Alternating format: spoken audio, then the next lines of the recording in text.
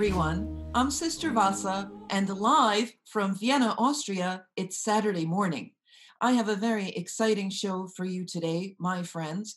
Our guest today is the Reverend Professor Khaled Anatolios. Father Anatolios is the John A. O'Brien Chair of Theology at the University of Notre Dame in South Bend, Indiana, and he is also the Senior Ecumenical Fellow at the Tantur Ecumenical Institute of Notre Dame in Jerusalem. Father Anatolios was born of Egyptian parents in India. He returned to Egypt when he was 3 years old.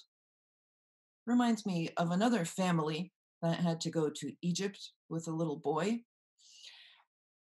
He returned to Egypt when he was 3 years old and spent the rest of his childhood and young adulthood in Egypt and Canada. He did his undergraduate studies in English literature and philosophy in Canada, and then completed his master's and doctoral studies in systematic and historical theology.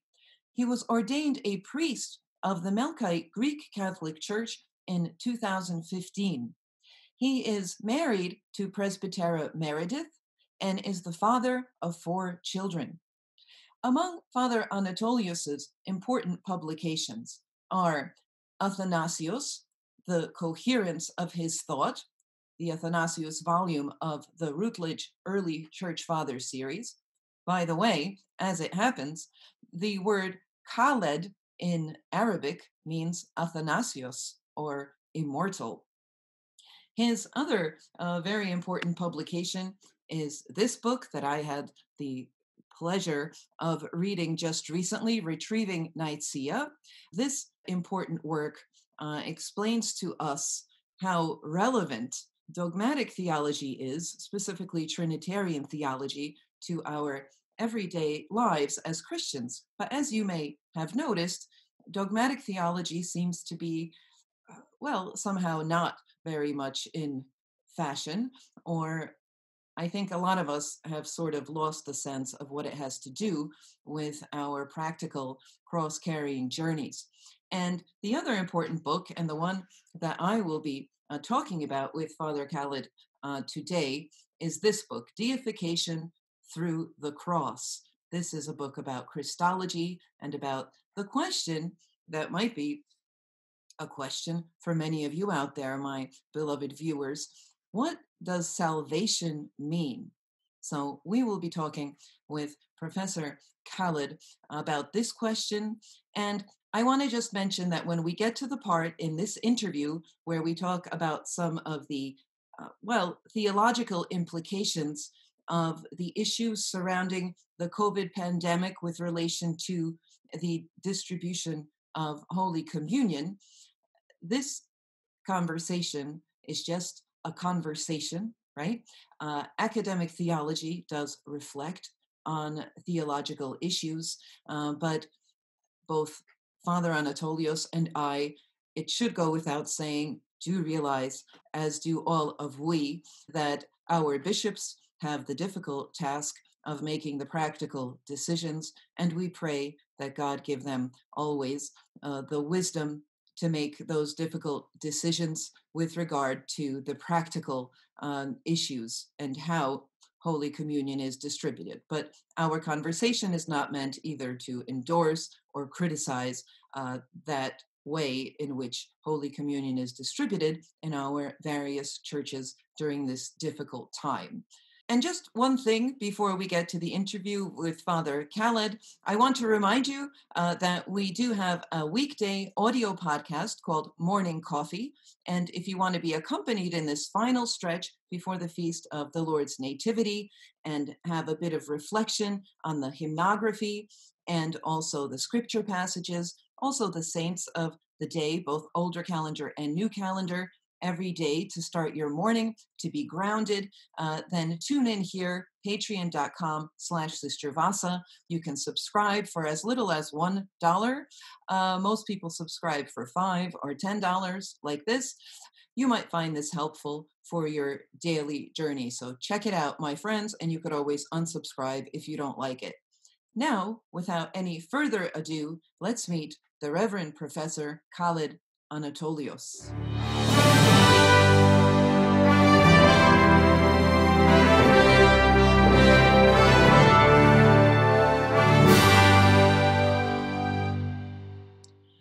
Professor Khaled, welcome. Welcome to our Hello, show.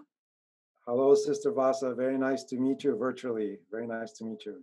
Oh, same here. It's a great honor. You're a long awaited guest on this show. People have asked for you to be on the show, and I said, well, he is not such an easy man to book.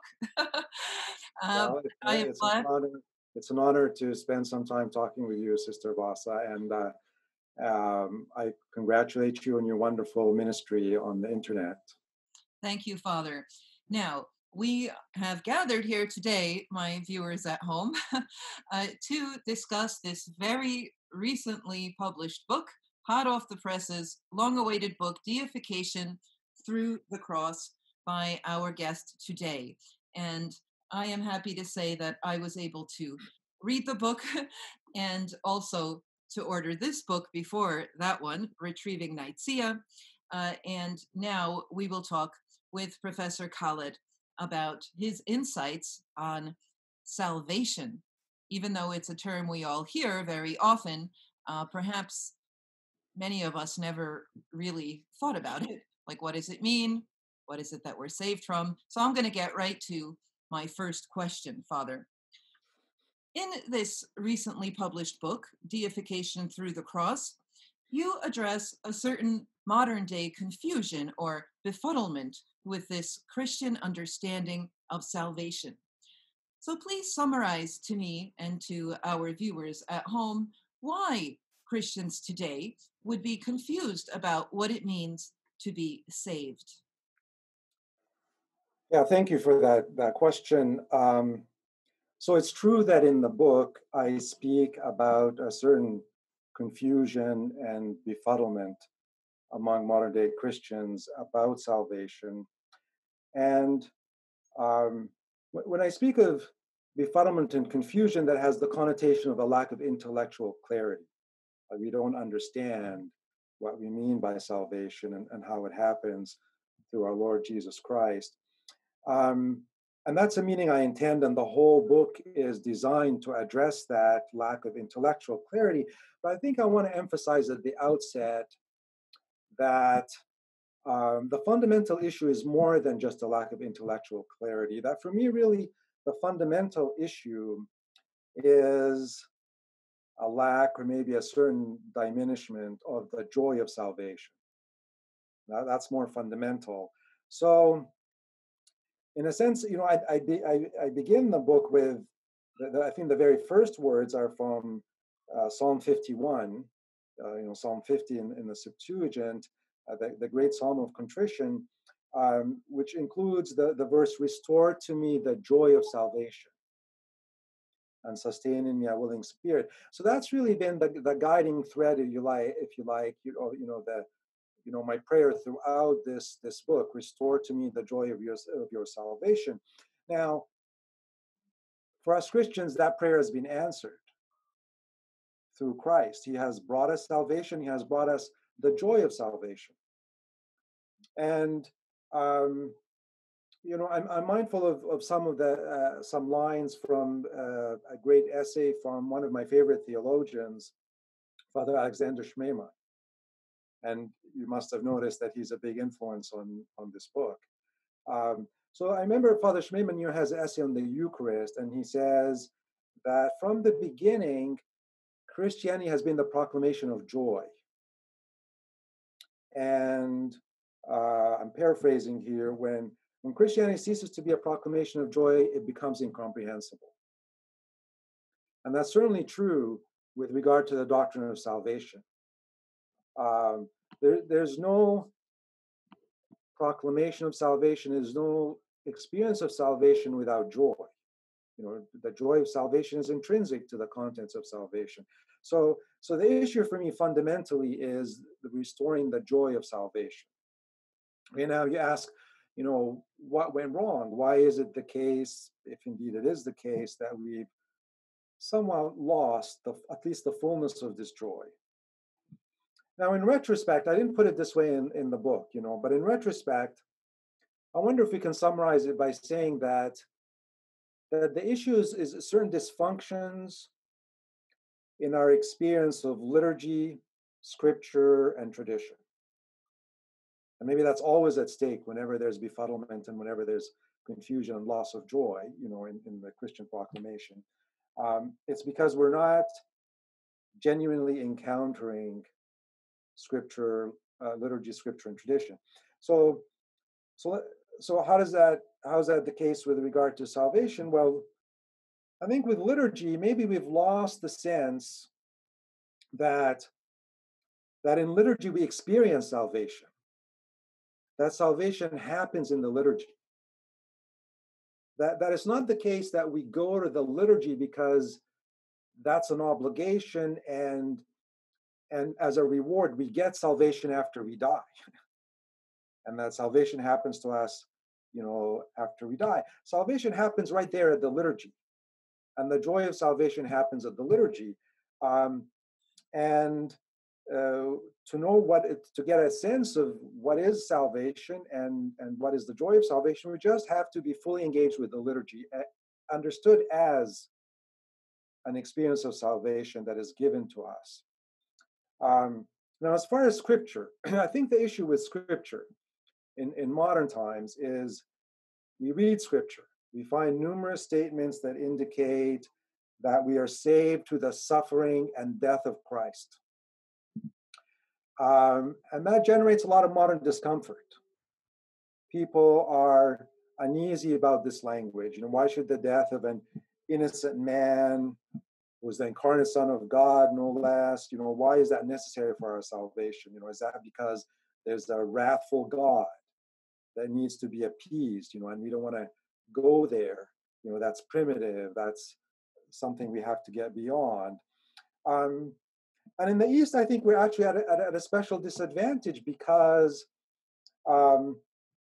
we've been told by Western theologians, and sometimes by Eastern theologians too, that as Eastern Christians, we're not really into the cross and the suffering of Christ, that we're saved through the suffering of Christ. We're into more cheerful things like deification and incarnation and resurrection. We don't focus on that morbid stuff, about how we're saved through the suffering of Christ. Of course, that's completely bogus. That's not the Eastern tradition. And more fundamentally, that's not scripture, which tells us everywhere that we're justified by his law, by his blood, that we've been reconciled to God through the death of his Son, and so on. So that's not a Western morbid notion. That's a scriptural notion, and it's completely Eastern. You just have to go to the liturgy, and to the Eastern tradition. So, but if we're unable to read scripture with integrity because there are all these things we have to blot out and redact because we're ashamed of them and they don't make sense to us, then we have a problem, and we can't experience salvation if we can't read scripture properly. Because again, it's intrinsic to the content of salvation happens to the reading of scripture, just as it happens through the liturgy.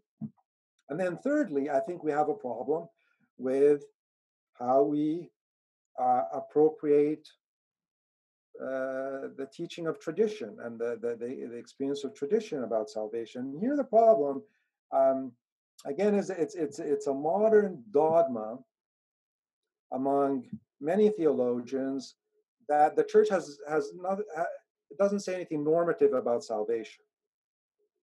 That in the tradition just gives us a bunch of models, or metaphorical constructs, such as Christus Victor, Christ conquers the demons, and so we have salvation, or the Western model of satisfaction, Christ overpays the debt of sin, and so we have salvation. And it's true we have these models, but I want to say that if we look at the ecumenical councils and the Trinitarian and Christological dogmas that we have that are the cornerstone of our faith, embedded in these Trinitarian and Christological doctrines is a clear description and definition of salvation. And there what we find is that salvation is Trinitarian deification. Salvation is inclusion into the Trinitarian life from the position of the Son. We become adopted. We enter into the sonship of the Son. We relate to the Father and the Spirit from the position of the Son. We become fully enfolded in Trinitarian life.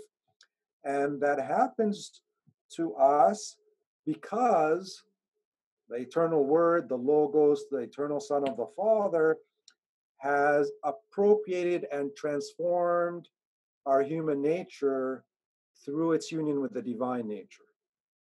And that's the Christological foundation. So whatever we say about Christians' salvation, we can have metaphors, we can have songs, we can dance, we can do whatever we want, but whatever we do, whatever we say, we always have to say it in terms of these Trinitarian and Christological parameters. So I think, the befuddlement, the diminishment of the joy of salvation has to do with these dysfunctions, in our relation to liturgy, scripture, and tradition. I think to restore the joy of salvation, we have to reorient ourselves to the experience of liturgy as salvation, to a full and integral reading of all of Scripture, and to an attentiveness to the Trinitarian and Christological content of salvation, as ultimately Trinitarian deification. Right. Thank you for your response, Father Anatolios. So let me get to my second question and to a term that's central to your new book. This term, doxological contrition. Please share with us what you mean by salvation, our salvation being affected by the doxological contrition of Christ. Thank you.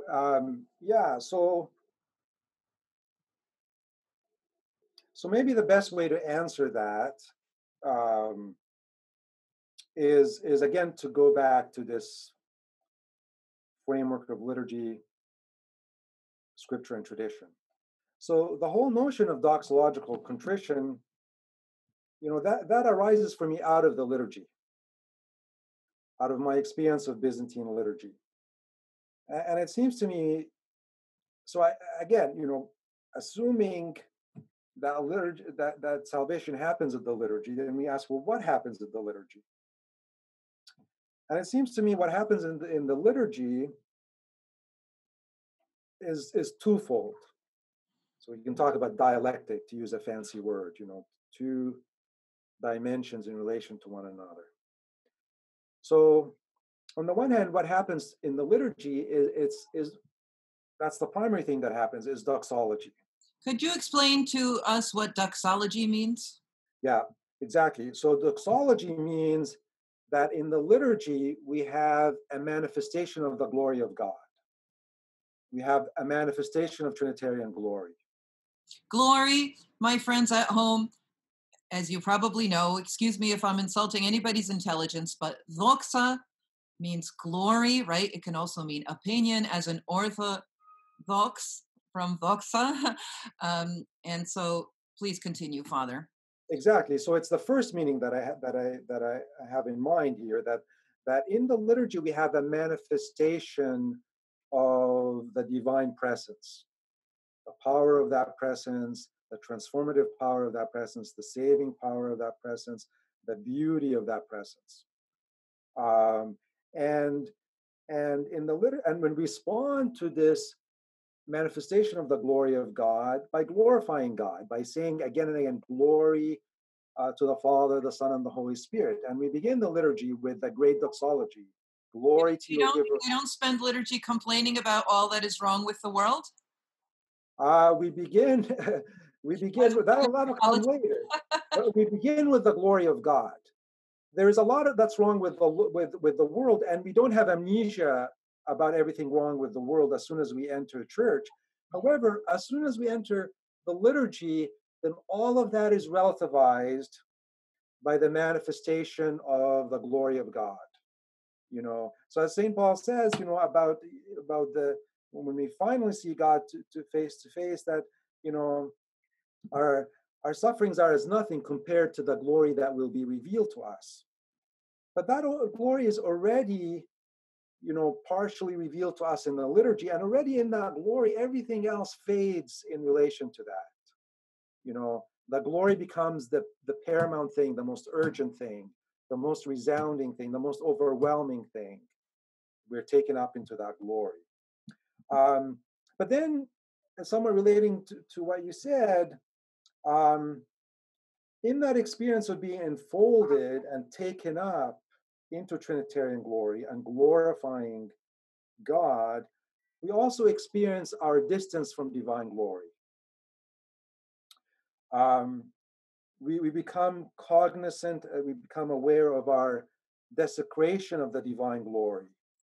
Um, and we become aware, as you said, of all the problems of the world as manifestations of the whole world's distance from divine glory.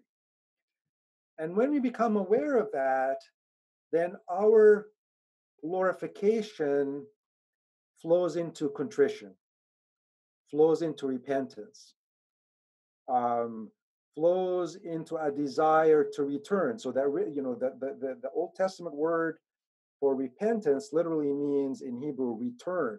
And that's Oh, an excellent, exactly. So that's exactly how we should think about repentance. It's a return to Trinitarian glory. So in the liturgy we say, here's the glory of God, but and yet paradoxically I can see it, and God is gracious enough to reveal it to me, but I'm so distant from it, and I need to return. I need to make my way back to that glory. So in a sense, in liturgy we have that experience that Isaiah has,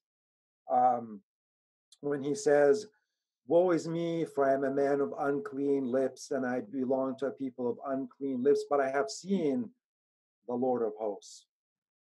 And that's the experience, I think, of everybody genuinely engaged in liturgy. I've seen the Lord of hosts. I've seen the glory of the Father, the Son, and the Holy Spirit. And yet, woe is me. For I'm a sinner and I belong to a people, the whole human race, a people of sinners. So if you like, to that dialectic, in a way, it's sort of my own, in light of the questions that I'm dealing with in this book, sort of my own interpretation of something that has already been said, which is the phrase that's been used, bright sadness, to speak of Byzantine liturgy, Byzantine spirituality. And I'm saying this bright sadness we can talk about as doxological contrition. We can further specify it, that the brightness is the brightness of the glory of God. What else brightness can there be? And the sadness has to do, is evoked by our sense of how we fall short of that glory. As St. Paul says, all have sinned and fallen short of the glory of God. So when we witness the glory of God, we witness how much we fall short of it. And then we have that sadness, how far I and this whole world is estranged from that glory. And that's that dialectic, So that's really where I get the whole construct of doxological contrition, of the experience of salvation as an experience of this bright sadness, of glory and contrition. But I think also liturgy raises the question, which is, if the experience of salvation can be described as doxological contrition, then should we not say that Christ grants us this salvation through his own doxological contrition on our behalf? Now, why would we say that? I think we say that because there's a fundamental principle in our faith, that the effect of Christ's work of salvation was realized, first of all, in his own humanity. That whatever Christ gives to us, he performs first in his own humanity. That's why he became incarnate. Otherwise, he'd just sort of do it from heaven without incarnation. But the whole principle of the incarnation means that whatever are the effects of Christ's work, they were effected in himself and his humanity first. So we receive deification because his humanity was deified. So then when we go to Scripture, then we can, guided by the Byzantine liturgy's interpretation of Scripture, as I take it, we can ask, is it true that the Scriptures, that we can read the Scriptures in this light, of understanding salvation as doxological contrition, of understanding Jesus' salvific work as doxological contrition? And I think, yes, I think that throughout the Old and New Testaments, salvation is always correlated with the manifestation of divine glory. Whether in the Exodus, the paradigmatic event of salvation in the Old Testament, where where the glory of God is not just at the end of the road. The glory of God accompanies the Israelites in the Exodus, in their flight from Egypt to the promised land. They're accompanied by the presence of the Lord in a pillar of cloud by day and a pillar of fire by night. And at the same time, salvation is always correlated with repentance. So Jesus says, repent, for the kingdom of God is at hand. The kingdom of God is salvation, but we have to receive it in the mode of repentance. Now, I'll give you just one example, and a very important one, of how Scripture gives us an insight into what I call the inner form of Jesus' salvific work as doxological contrition, and that is the baptism of Jesus by John the Baptist. So, John the Baptist, before Jesus begins his public ministry, invites people to a baptism of repentance. And Jesus comes to receive this baptism, which initially shocks the Baptist. Now, why would Jesus come to receive a baptism of repentance? I think there are only two options. Either, as some modern theologians have suggested, Jesus was himself conscious that he's a sinner and needs repentance, which would be completely out of line with the rest of the New Testament, where we know that Jesus was like us in all things except sin. So we have to rule out that option. Jesus didn't come forward as somebody who was a repentant sinner.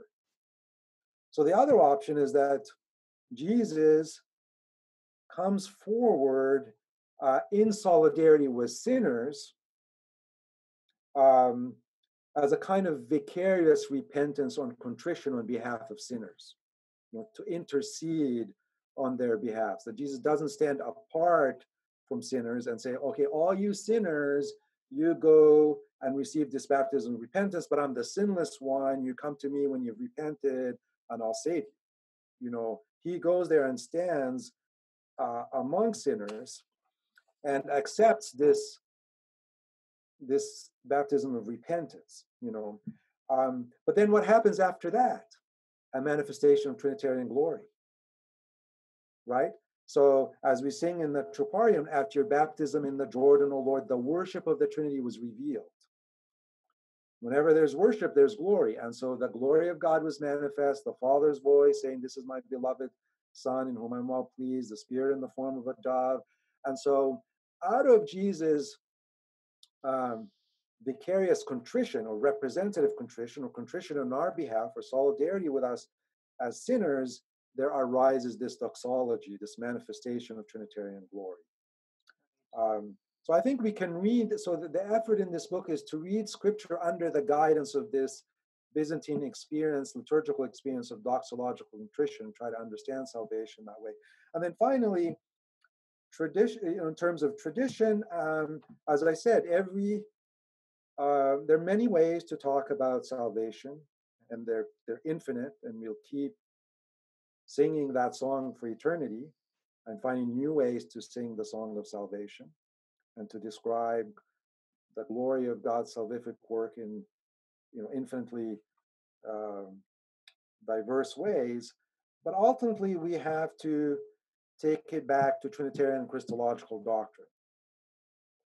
And so, in terms of Trinitarian doctrine, I want to go back to the description that we have from Gregory of Nyssa, for one, who speaks about the Trinity as a circle of glory, in which each person glorifies the other. And he and Saint Basil also, Gregory, as you know, often takes up themes from his brother, Saint Basil. They're speaking in the context of worship, and they're saying our glorifying of God in worship is a participation in the inner glorification among the persons of the Trinity. Okay, so we have this foundation Trinitarian doctrine. The Trinitarian life is a life of mutual glorification of the persons. Each glorifies the other. There are plenty of indications that in the Gospel of John, for example. Okay, so now in terms of Christological doctrine, what we can say is that by taking on our humanity, Jesus translates his divine glorification of the Father in the Spirit in human terms. And he continues that glorification in his humanity. But in light of our sin, that glorification also has to take on the mode of contrition,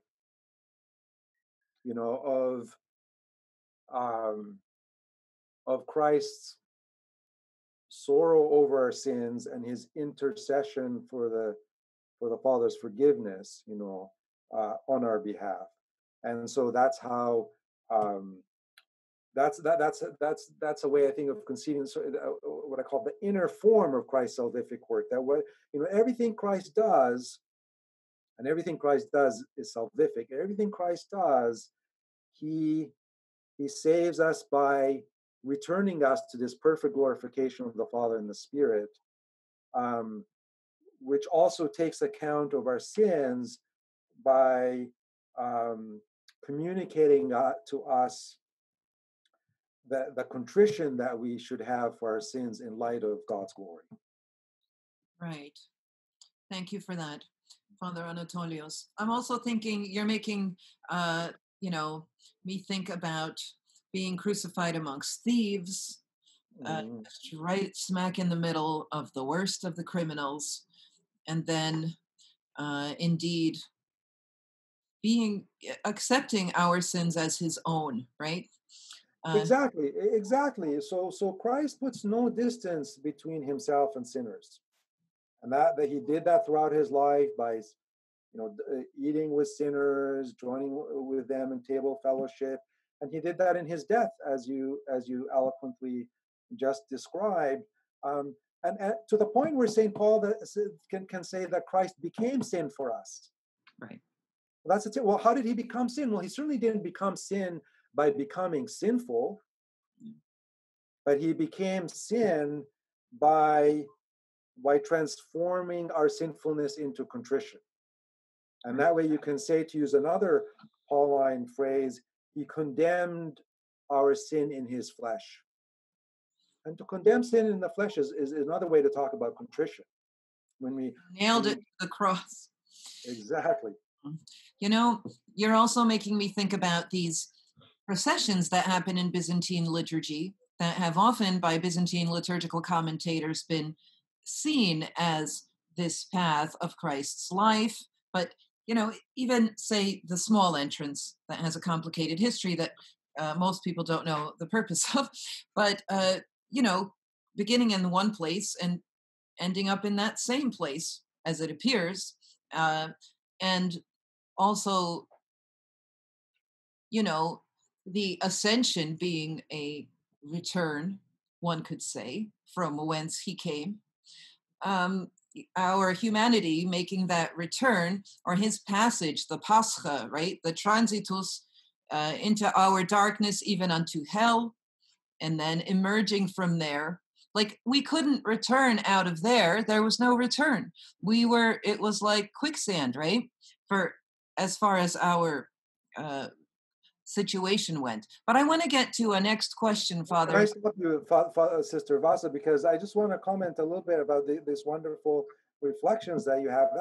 That's beautiful what you just said. So first of all, and when you're talking about processions, and as you know, I mean, part of the background of processions is not just a procession within the church, but the historical background to that are the certain processions that happened from church to church, and that went through the streets. So you can see that sort of the glory of God traveling through the world, right?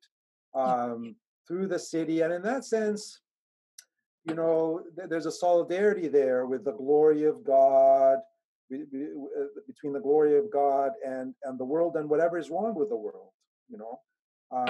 So there's that solidarity performed, which we still do, right? When we have, at least in the Melkite Church, we do processions, festive processions outside the church. on great feasts like Palm Sunday, for example, we go outside, right? So we prove, so the God's glory processes through the world and through the darkness of the world, and thereby invites doxological contrition. Right. You know, We also uh, make a return. We have a sense when we have the Litzia at the towards the end of Vespers, Byzantine Vespers. exactly. That's also often omitted in many parishes. But there's a sense of voluntary exile, of Yeah. leaving, and then having these multiple Kyrie eleisons of, Lord have mercies, and taking on like an entire fasting period, say in Lent. There's a sense of exile, of returning into a reality of the Old Testament and retrieving the yearning, the desire of the nations. Right now, a lot of the minor prophets are celebrated, and the prophet Daniel, just recently on the new calendar, and so forth. We're also experiencing some of this exile and then returning, like the entrance after having that litany outside. It's supposed to be done in the narthex and then come back in, but also a procession out of church and then returning back into it is one of these reminders, because when we do, it's like learning by doing. These, when somebody says many happy returns, I like to think of it as if they're saying that. But you're making me think about these things. Thank you so much, Father Anatolios. You know what I want to really ask you importantly, because it's Christmas season now. And I think many of us uh, belonging to the Byzantine Rite, whether in the various Orthodox churches or Greek Catholic ones, might notice that the Byzantine Rite doesn't make as much of a big deal out of this feast of Christmas or the Nativity of our Lord as does Latin Christianity or Western Christianity.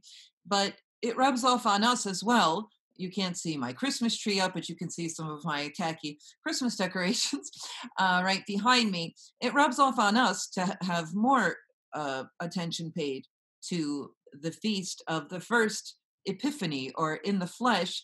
It is the first time we see, I mean, he doesn't become incarnate in Bethlehem, that happens at the Annunciation, but he appears amongst us, and somehow we'll notice, if we pay attention, that say if you compare the nativity fast to the structure of Lent, nativity fast doesn't have special, except for, yes, it has two preceding Sundays before Christmas, of the forefathers and of the fathers, which are basically the same thing if you pay attention to the hymnography. um, but it's not this, we're not accompanied by special hymnography throughout the 40 days of nativity fast. So one can notice that somehow, the bigger deal and what we call the Feast of Feasts is Pascha or Easter. That is completely, accompanied and accommodated with the wealth, all of the Byzantine talent throughout history, hymnographic talent, and we are accompanied. So, my question connected to this is a theological one. Is the disparity between the attention paid to what happens to all of us in Christ on Pascha when he resurrects, is, and then the perception of what actually happens when the Mother of God, the Most Blessed Virgin, gives birth in Bethlehem, which one could argue is the vocation of the church. And the Most Blessed Virgin is always an image of the church, not because she's a mythological figure. God forbid I say that. She is a real human, as my mentor, Father Taft, would say, a poor Jewish girl with no washing machine that had to give birth to the Son of God. But isn't already everything there? Isn't the celebration in Western Christianity of, that one of us, a mere human young woman, gives birth to God in the flesh? Isn't all of salvation already there? Because isn't his humanity before the resurrection, as he also, reveals on the mountain of the transfiguration? All the time, he's just not showing us his whole, it's like he's always Clark Kent, but sorry, that's irreverent, but he's not, you know, exactly. being Superman all the time. Um, but my question is there a difference in understanding the salvificalness, probably not a word, of his humanity, even before he is glorified through the cross and resurrection? Are we, God forbid, could we misunderstand that he becomes more divinized? Like isn't that either a monophysite or a Nestorian idea to think that Christ becomes more divinized after the resurrection? And this is connected with certain issues in our time Mhm, about, when we are sacramentally partaking of his body and blood, mhm, and we discuss it to what extent, if at all, are the holy gifts, because that's the body and blood of Christ within this world. mhm, Um, People say in Byzantine theology, and uh, well, throughout its development anyway, that we partake of the resurrected body of Christ in the Eucharist. And hence, now in, say, something like a COVID 19 or novel coronavirus pandemic, the holy gifts are not vulnerable to any of these realities of, well, that basically to corruption. So, mhm, and this, despite the fact that one can observe the already sanctified lamb, if it's not preserved correctly, being covered with mold and things like this. So, my question being, can we, first of all, is there a difference between the salvificalness of post resurrected Christ and his pre resurrectional deified humanity? Because, as you have mentioned, Father, indeed, he has a deified humanity from the outset, right? He doesn't increasingly become deified, as the Nestorians said, well, in the simplified version. mhm. Um, so that's my question. I'm just gonna sum it up. Is there a difference in understanding salvation as far as incarnation goes? Because the fathers did have a discussion about this. When Cyril of Alexandria, for example, polemicizing with Nestorius, also talks about the Eucharist uh, being already made possible by the incarnation. And it is at the mystical supper when Christ institutes something like, even though in John 6, he's already talking about eat my flesh and nobody knows what he's talking about. It's just gross to the Jews that are listening to him. But it's way before, it's even before that Passover when he has the mystical supper with his disciples. But here he's already saying, take and eat. So that's my question. Is there a difference in perceiving salvation as being sort of more complete or, ready for us after resurrection? Or is it completely there, let's say, at Christmas in Bethlehem? It's just that he still has, of course, work to do, but Mhm, mhm. we can salvifically partake of him already. Wow. So that's a wonderfully complex question, Sister Vasa. So it seems to me there are three dimensions to your question. Okay, there's the liturgical dimension. How do we understand the feast of Christmas in relation to the feast um, of Easter? And related to that is how we understand the the status of the Eucharistic gifts, the Eucharistic presence of the Lord. So these are liturgical questions. Then there's the Christological question. How do we understand the incarnation in relation to the resurrection? And also the ecumenical question, how do East and West understand this differently? Now, I think as you yourself indicated among your remarks, that everything is settled really by the Christological question, by the relationship between the incarnation and the death and resurrection. Now, let's begin with the essential principle, patristic principle, right? That God the Word became human in order to make us divine. Okay, so there we have salvation, the content of salvation as the union, the transformative union of humanity and divinity in Christ. Okay, I think what we have to say is that there are two, again, there's a dialectic, or there are um, at least two dimensions to this, to the way, to the how we can conceive of this union. So on the one hand, the union of Christ's divinity and humanity is complete from the moment of conception. And so the basis of our deification is fully established from that moment. Humanity and divinity in Christ are fully united. They don't get more united day by day. They're fully united. There's a fullness of hypostatic union. The human nature is fully appropriated by the person or hypostasis of the divine word from the moment of conception. That's all in place.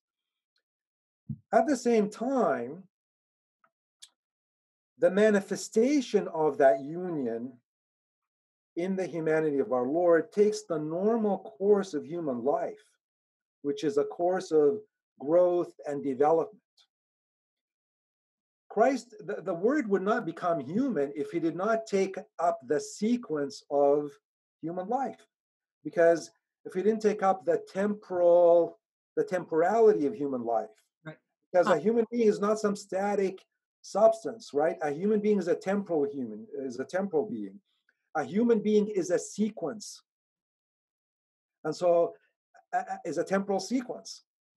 And so if Christ becomes human, he has to manifest his divinity, and he has to manifest the union between his divinity and humanity within a sequence of growth and development. Now, so putting these two things together, I think what we have to say is that every moment of Jesus' human life, including his death and resurrection, every moment of Jesus' human life manifests the fullness of the union of his humanity and divinity in a particular way.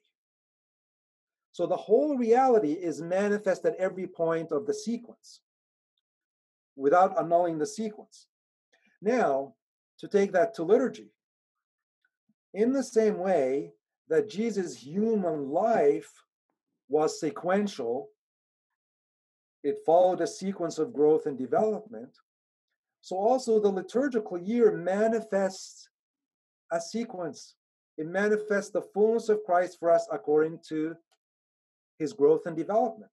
Otherwise, every Sunday there would be no feasts, and there'd be no, cycle of readings in which every time, we look at a different event in Jesus' life. Then every time we celebrate the liturgy, we should just read the resurrection, because Christ is the resurrected Christ. Well, he's the resurrected Christ, but the Christ that's resurrected is a fully human Christ who brings the whole sequence of his life into his death and resurrection. So then it's always the whole Christ that we celebrate and adore and have communion with in every liturgy and at every feast. But at different feasts, we celebrate the fullness of Christ by attending specifically to a particular manifestation of that fullness. Right.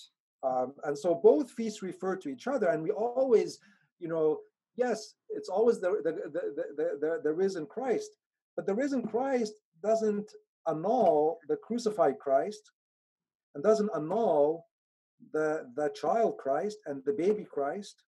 All of that is included, So now I think when all is said and done, it makes sense that Easter is the Feast of Feasts, because with Easter the manifestation is complete. Especially if you look at Easter and Ascension, and in the Byzantine liturgy, I'd even argue with. I was saying, I'd say in the Byzantine liturgy, I'd even say a Pentecost, and that in Pentecost, and I talk about this in the book, in Pentecost, the fullness of the manifestation of Trinitarian glory is made accessible to us. Now, in terms of communion, that's a very sensitive subject, and I'm not aware that the church has dogmatically pronounced on it on this particular instance, but I would want to say that I think something that you said I think is very wise, which is, Jesus is the God man. He's not Superman, And so on the cross, I mean, the risen Christ is the crucified Christ. He did not, crush his enemies. He allowed himself to be crucified by his enemies. And so when we have communion with the Lord, we have communion with the vulnerability of the Lord. And not simply with invulnerability, from all temporal vicissitudes and all temporal afflictions. That seems to me to be, you talk about Nestorian monophysite. I wonder if there's a docetic tinge to that. Docetic is, this notion that that Christ's humanity isn't real, or it's not. There's no vulnerability there. But the That folks at home, Docetism, or maybe I'm pronouncing it wrong, it comes from voceo to seem. That exactly. there were heretics in ancient times that said, and it's a little bit reflected in the Quran, I think, that Christ only seemed to suffer, for example, on the cross, or he seemed to be in the So it flesh seemed to them, for yeah, our benefit, but he yeah. really wasn't. So the Professor Khaled is saying, is there a little bit of a tinge of saying the Eucharistic gifts only seem to be material? They are indeed, of course, the true body and blood of Christ, but Christ I think, uses I think the issue physical there, we say in the liturgy that Jesus, on the night he was um, betrayed, or rather gave himself up or handed himself over, there is a real kenosis, a real emptying of, that Jesus um, performed throughout his life and continues to perform in the Eucharist, which is handing himself over, and we can't deny the vulnerability of that, and so, yeah, we have to take care of the Eucharistic gifts and not just say, they're invulnerable, therefore we're not going to take care of them, and we're not going to, no, we have to acknowledge and protect the vulnerability of the Lord, and by not just by protecting, the gifts and their materiality, but also by um, protecting them by receiving them with faith and contrition, and glorifying the Lord, and not haphazardly, or without seriousness and without attentiveness. So we have to acknowledge the vulnerability of the Lord in his life, in his death, and in the Eucharist. It's think, also of the vulnerability that he willed according to his prayer to the Father in John 17. I ask not that you take them out of this world, but sanctify them in your truth. So the church, in this sacramental reality of the church that is dealing with intermediary or symbols, not meaning that they're not real, but symbols as in, for the folks at home, symbolo, bringing together two realities, the visible and invisible. There's a vulnerability to that church, the church's being within time. Would you agree with that? Yeah, I can see your point there, and so another image that comes to mind, that with some, some ancient Gnostic lore, there was this image of the real Christ, um, um, departing from the fleshly Jesus on the cross and laughing at the side of the cross. Right. So I don't think we want to so understand, um, partaking of the risen, crucified Christ in such a way as if that communion enables us to laugh at the affliction of the world, Oh, right. instead of to be in solidarity with the affliction of the world, just as Jesus was. Right. So certainly through the Eucharist, or through Christian faith in general, we don't get a pass, so that we're never afflicted by the afflictions of the world. Right. Um, no, we're given the power to suffer these afflictions in solidarity with the world, according to the design of God's providence, to suffer these afflictions in such a way as to pass over with Christ from these afflictions to the fullness of Trinitarian glory. Right. You know, what else, Father? Thank you so much for those insights. I sometimes think as well about the wounds of Christ after his resurrection. You know, he could have just somehow healed of the wounds, but Thomas can touch his wounds, even though our Lord is, despite the closed doors entering. It's not like he couldn't have done a lot of that kind of thing before the resurrection if he wanted, but he didn't throw himself off the building either when the devil told him that, according to Psalm 90, the angels would catch him.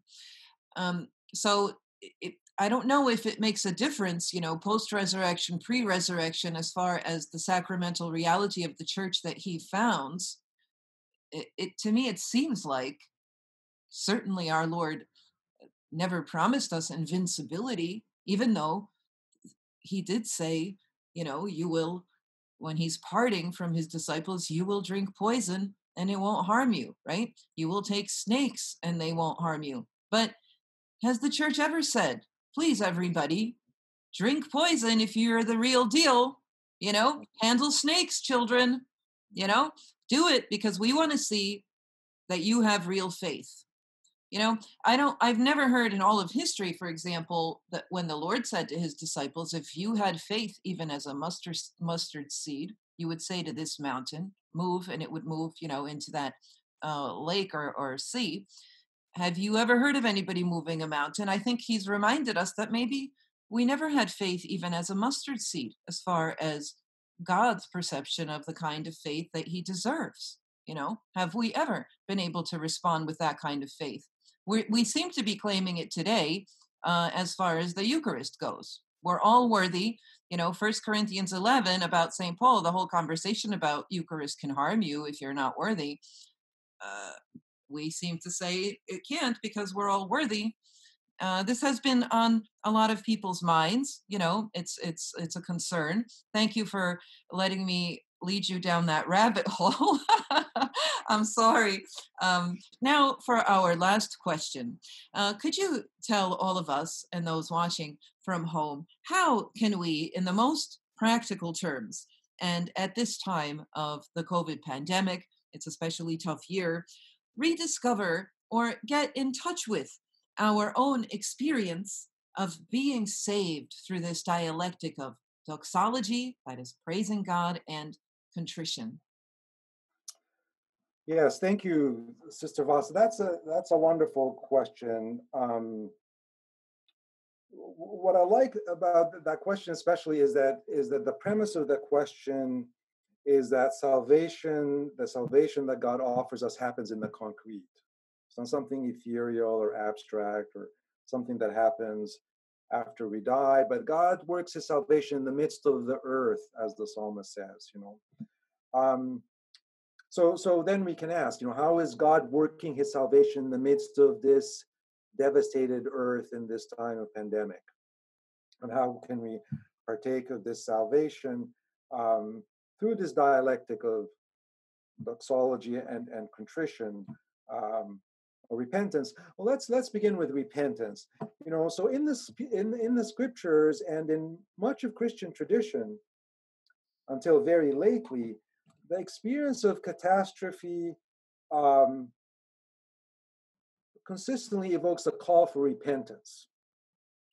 The first thing that Christians do, and the people of Israel, when they experience catastrophe, is they repent of their sins. They try to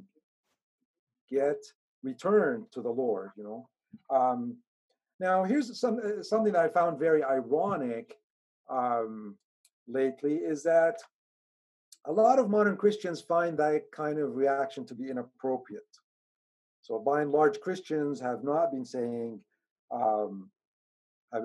that in reaction to this pandemic, we have to repent first and foremost. Um, and yet, if you look at the secular media, this is the intriguing thing. I've been collecting, examples of this. If we look at the secular media, we find that in fact they're using that same logic in a secularized way. So there are all kinds of, essays and articles in the press and so on saying, look, this happened because we did a bunch of things wrong, and they have everybody has um, their ideas about that. It's because human beings have encroached too much on the natural habitat of non-human species and so on, or in America because we have a devastated, unworkable medical system that can't handle this and so on. So people talk about what we did wrong, Right. and then they suggest ways of repentance. So they don't call it repentance, but there's an article I cite in the preface of the book. Somebody says we must do things differently at the other end. And I've seen this refrain again and again. We can't go back to where we were before. So that's repentance. That's a sort of a secularized pattern of repentance. Now, from a Christian point of view, we don't have to say that the coronavirus was caused by this or that particular sin. And so we have to cut out that sin, and then the pandemic will go away. The logic of repentance goes deeper than that. And the way I've expressed it in the book is by saying that every manifestation of the brokenness of the world exposes our complicity in this brokenness. And so when we see this brokenness, in our, I think the pandemic exposes all kinds of brokenness. The brokenness of our being estranged from God. We're not in paradise. We're not in Eden. We're in exile. The brokenness in our social structures, in our economic structures, and so on. But then we have to ask ourselves, how each one of us, how am I complicit in this brokenness? As an individual, in the church, how is the church complicit in the brokenness of the world? And then by recognizing that, we have the opportunity to heal that brokenness, to repair that brokenness, as much as it's given to us through the power of Christ, who is all powerful. At the same time, so that's the repentance aspect. At the same time, we don't have to wait until the world is completely healed before we're in possession of the joy of salvation. Because that joy is already present, is already given us whenever we recognize and contemplate the glory of God shining in the face of Christ. So just as the Israelites, as I said, the glory of God wasn't waiting for them at the other end, but accompanied them throughout. And God's glory is accompanying us through this terrible time. It's a terrible time, but it's a time also of the manifestation of God's glory, because that's the content of all time. The deep content of all time is the manifestation of divine glory, and especially and manifestly so since the incarnation of our Lord, in which we look at that glory with unveiled faces now, in a way that wasn't available before the incarnation. So we have to repent, and we have to make this pandemic an occasion to return to the fullness of divine glory. We have to take refuge in our immersion in that glory. That's our antidote to despair. We have to be immersed in that glory through prayer, through liturgical, sacramental prayer, whenever that's available to us. But even when it's not available, we have to have confidence that the glory of God shining in the face of Christ travels with us through our circumstances, however terrible they are, just like that pillar of cloud by day and fire by night. And that pillar is Jesus Christ, whose glory is with us by day and by night. And he's finally the joy of our salvation, which is always available to us no matter how dire or deadly the circumstances seem to be. Thank you so much, Professor Khaled. That was so beautiful. Everybody, Professor Khaled is going to say goodbye to you now. Will you offer us a blessing, Father? Thank you, Sister Vassa. It's been a blessing um, to speak with you, and it's been a blessing to see how you try to manifest God's glory to the world through the internet, which is a place that's not completely full of glory, which lacks a lot of glory. Um, so thank you for the blessing of spending this time with you and for partaking of your wonderful ministry. And may God bless you and bless all of us with the manifestation of His glory and with the power to lead us into genuine repentance. In the name of the Father and the Son and the Holy Spirit. Thank you so much. So, Father, if you bless all of us in this pre-Christmas time, everybody at home, chin up, everybody, and let's not neglect the presence of God in our midst, even during our exile, our wanderings, right, in the wilderness of this year. Don't forget to get Father Khaled Anatolios' book, Deification Through the Cross. You can find it on Amazon, my friends. And join us on our weekday podcast. We are in the final stretch. New calendar folks sooner than us older calendar folks, but every weekday we are having our audio podcast known as Morning Coffee. I'll put the link up here. My friends, do join us. Join our zillions of subscribers. We're very engaged. We share our ups and downs on patreon.com/Sister Vassa. So join us and the wise men as we follow the star, my friends. Father Khaled, a big round of applause, everybody, from your homes all around the world for our distinguished and pastorally helpful guest. Bye, everybody. Bye. Thank you, Sister Vassa.